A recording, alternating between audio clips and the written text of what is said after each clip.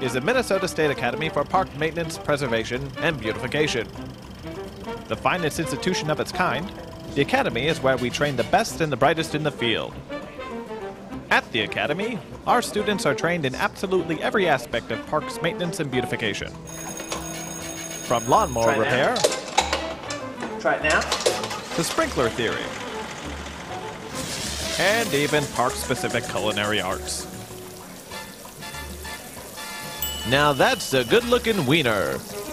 Every year, thousands apply with the aim of being accepted into the program, with the hopes of graduating and joining the ranks of the Academy's celebrated alumni, such as Raymond Malowacki, the first person ever to introduce the concept of team-based lawn mowing, or the great Philip Edward Hammond, inventor of the ditch. True heroes indeed. But perhaps we're getting ahead of ourselves, aren't we?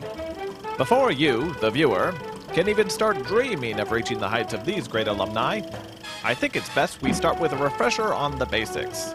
Basics such as why. Why do we do those crazy parks maintenance things we do? Well, you see, all training that takes place at the Academy is done in an effort to comply with the Clean Water Act. Established in 1972, this federal law protects lakes, rivers, and streams across the United States from water pollution. Now, one of the largest sources of water pollution is something that's called non-point source pollution, which is just a fancy name for stormwater pollution. This happens when rain washes materials such as dirt, leaves, and chemicals off of lawns and streets and into our local lakes and rivers. Larger cities and urban areas, as well as some smaller cities, institutions, and watershed districts are designated as MS4s, meaning they manage a municipal separate storm sewer system. This requires them to have a permit to discharge stormwater to local lakes and rivers.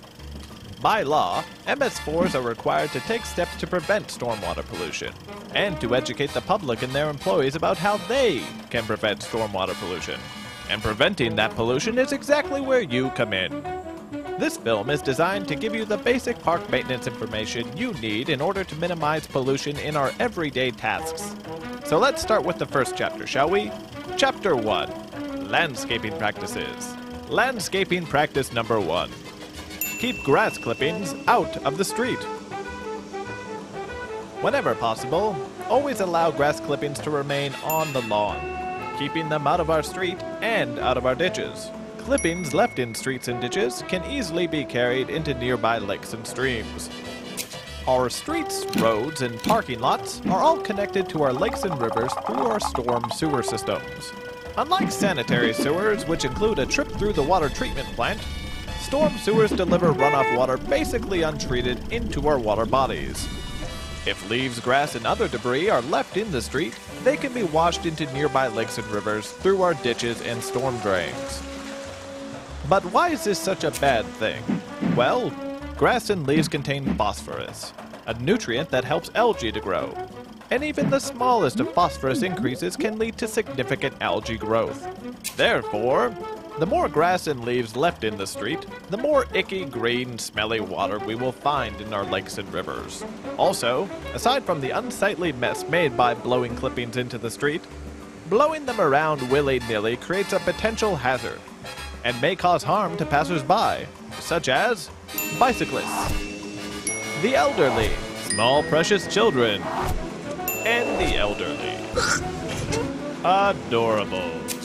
Whenever possible, use mulching mowers and mulching attachments to reduce the size of grass clippings. The smaller the clippings, the faster they decompose, eventually providing nutrients for the grass. In fact, yearly nitrogen applications may be reduced by up to 1/2 when clippings are left on the lawn. So keep them there. Let's move on. Landscaping practice number 2. Keep leaves out of the street. For the very same reason as their grass clipping cousins, leaves also need to be kept out of the street. They should be collected and taken to the city or county compost facility. Landscaping practice number 3. Trim grass no shorter than 2.5 inches. 2.5.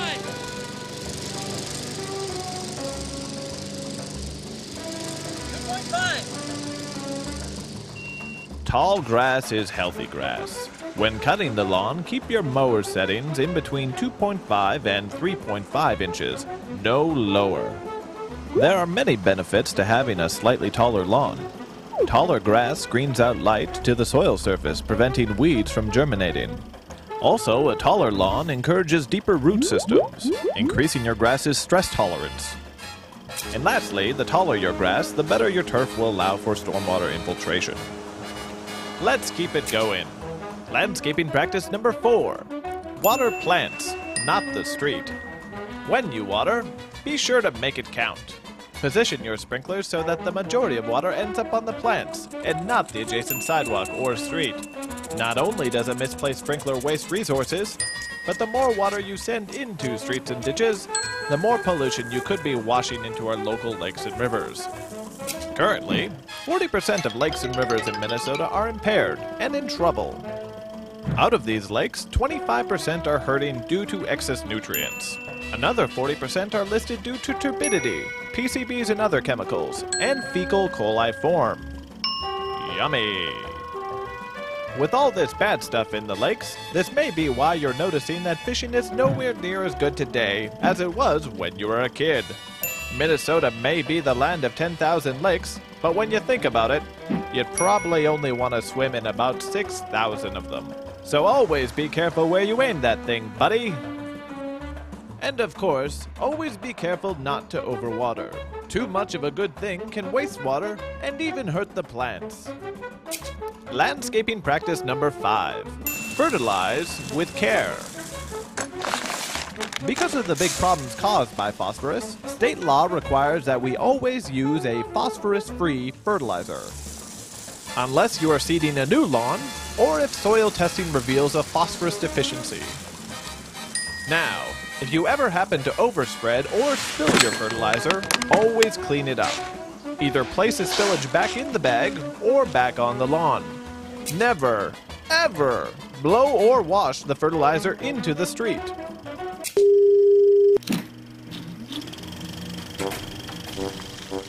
This brings us to Chapter 2. Erosion Control. At the Academy, we ensure that our students understand that erosion is a major source of water pollution and not to be taken lightly. Even the smallest of parks and right-of-way projects can erode and create sediment-laden runoff. Sediment is a horrible thing. It reduces water clarity, it carries phosphorus to local water bodies, and it can kill aquatic plants and animals. This is exactly why you must follow basic erosion and sediment control practices. Practices such as cover your soil. Never leave your soil exposed in between work. Whenever possible, cover your bare areas with erosion control blanket or hydromulch. Once work is complete, it is important to establish vegetation as soon as possible by applying seed or sod. Because when it comes to erosion prevention, vegetation is our best friend. Erosion control practice number 2. Perimeter control. When working with exposed soil, it is vitally important to keep runoff on the site and out of our streets and waterways. Use silt fencing or sediment control logs to keep soil and runoff right where it belongs, on the site. Erosion control practice number 3. Storm drain protection. A storm drain might as well be an express lane to our lakes and streams. Because of this unfortunate condition, it is important to protect them from any possible runoff during work. Be sure to install some form of temporary inlet protection whenever working around storm drains. Now that's a good job. This express lane is closed. Now let's take a look at erosion control practice number 4.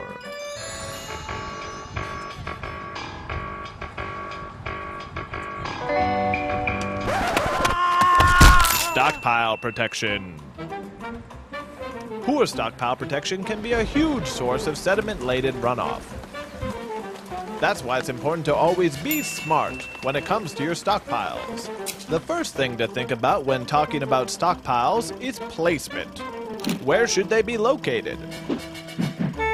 Always place stockpiles of soil, gravel, and other materials as far away as possible from nearby drainage areas. Next up, perimeter barriers. You can stop sediment using a perimeter barrier on your stockpiles. These can take the form of berms, dikes, fiber rolls, silt fence, or gravel bags. During winter and rainy days, always cover up your stockpiles. And if you have bagged material, always keep it on a pallet and under cover. Well, friend, this brings us to the end. You're now ready to head out into the brilliant world of parks maintenance. And when you're out there, be sure to remember and rely on your training. By following the simple practices outlined in this film, there is no way you can go wrong. So go out there and do the Academy proud.